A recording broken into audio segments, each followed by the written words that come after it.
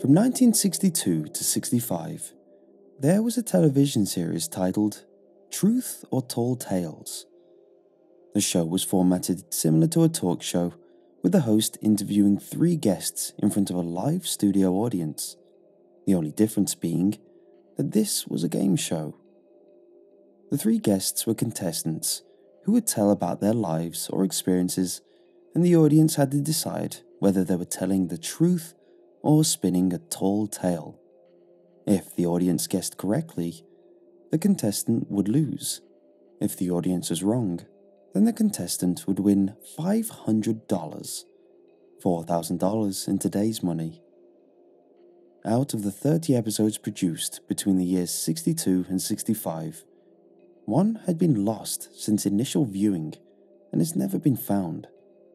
However, a transcript purported to be from said episode was recently discovered. It is reproduced here. Truth or Tall Tales, 1963, October 8th.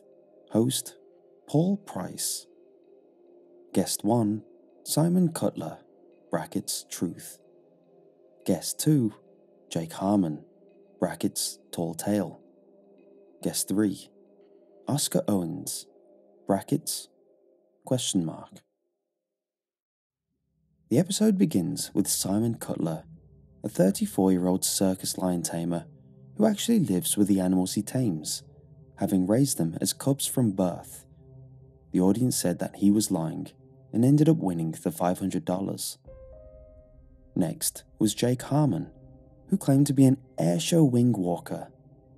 The audience, however, didn't believe him, and he lost. The final contestant was Oscar Owens, whose story was so unbelievable that the episode was confiscated a month after air. Price. Our contestant is Oscar Owens.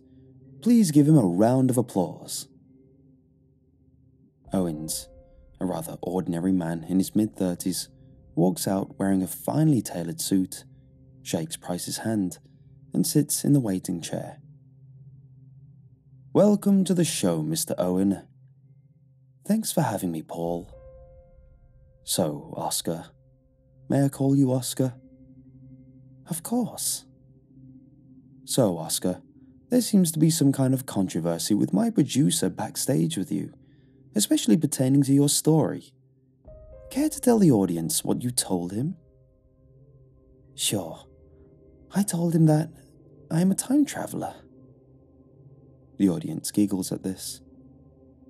A time traveler? Correct. Can I ask you, what year do you originate? Sure. I'm here to tell the truth, right? I come from the year 2025. So, roughly 60 years from now? Yes. And how did you get here from then? It's a bit technical, but I'll try my best to explain. I'm all ears, Price says with a smirk. Audience laughs. People think of the past as, well, in the past, but that's not really true. Time exists all around us. It's just that we can't see it.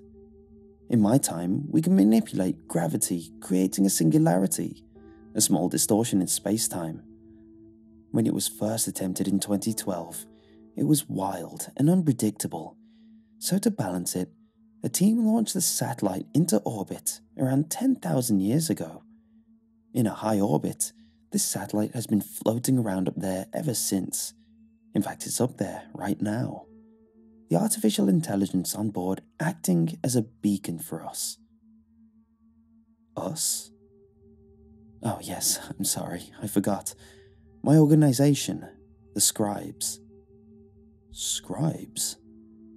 Yes, the Scribes are historians who travel to points in history, pivotal points, to document what actually happened for future generations. I see. And your mission is to come on my show? No, my mission is about a month from now. Unfortunately, I miscalculated my arrival time, and now I need to wait for said mission.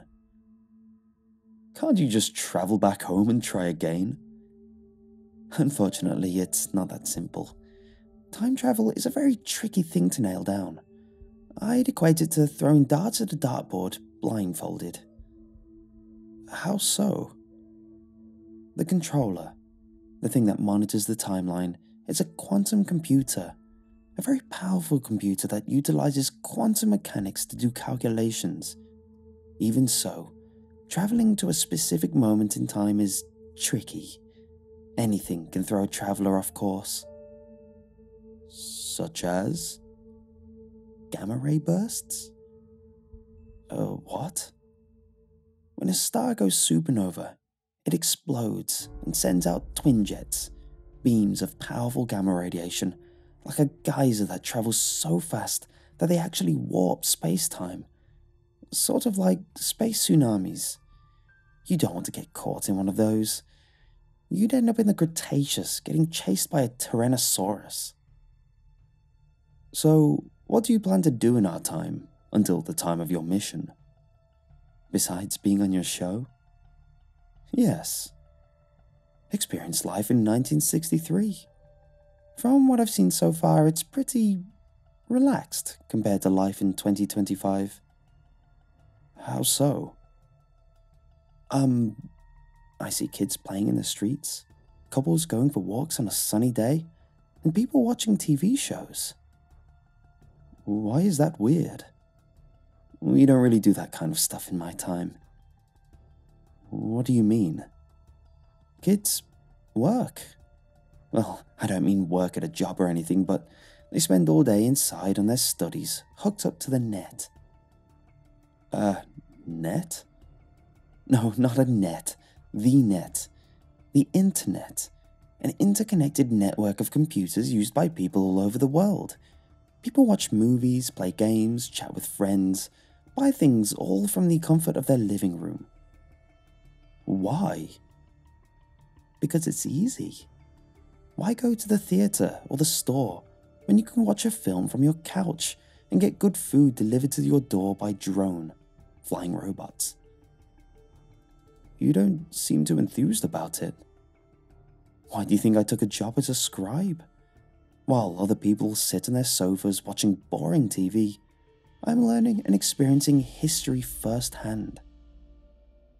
About that, your mission. Can you say anything about that? I don't see why not. It's going to happen regardless of what I say. Where is it? Where does this mission take place? Right here in Dallas. Why right here? What's so important about Dallas, Texas?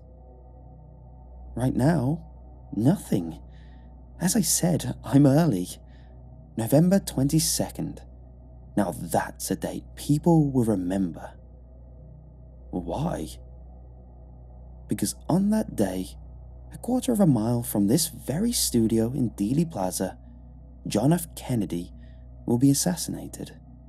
I'm sorry? What did you say? John F. Kennedy, the President of the United States, will be shot in the head by a sniper and killed. That's not something to joke about. I'm not joking. The presidential motorcade will drive through Dealey Plaza, and a sniper who had taken up perch in the Texas Schoolbook Depository will assassinate the president.